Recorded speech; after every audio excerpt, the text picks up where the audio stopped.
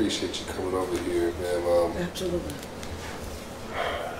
I know when we talked before, you know, you were saying that Tatiana has some demons, and I found out recently the hard way what you were talking about. She's hanging around this girl that came out of nowhere. Kaya. Yes. Yeah, Kaya. And it started off with, you know, small stuff I was noticing, and my chain came up missing, and it kind of got worse. I got it back, but yeah, I'm just very, very worried about her because, you know, I care about her so much, and but yeah, she's been, yeah, I know what the demons are now. Taking pills again. Yes, ma'am. Oh my God. Yeah, I'm sorry. I'm a little overwhelmed because this is not what I was expecting to hear, but yeah, she's always been my good girl. Like, sometimes too good.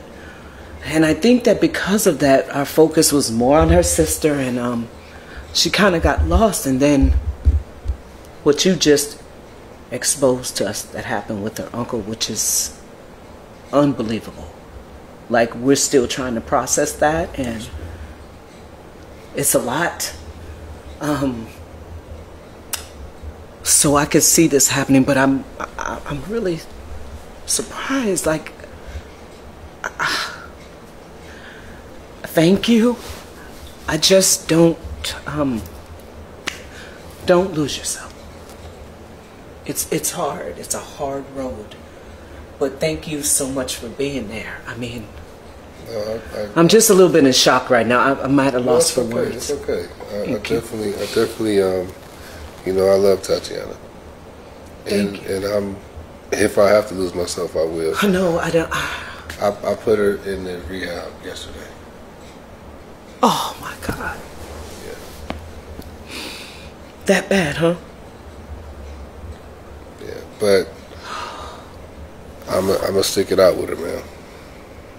I'm gonna stick it out with her. I just want to tell you that she's not alone. She's not.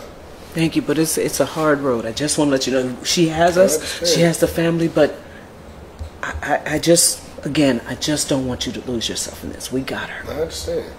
And what you said before was true. You know, a relationship is it's more than all the flowers and the, you know, all that stuff. Like, she didn't judge me when she heard about my past, so I'm not gonna judge her. Thank you. Oh God. It's okay. Sorry. It's okay.